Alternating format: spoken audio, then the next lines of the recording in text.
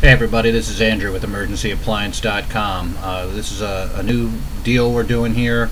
We're offering appliance parts. These are factory parts online at a fraction of the cost you'd pay at a local retail store. These are not aftermarket parts. You'll find in the fact sheet that I'll attach with this video some information regarding this part. This is what the box should look like.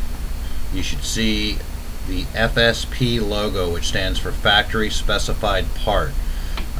If you see anything else, any other kind of names, generally it's going to be aftermarket parts, less the quality.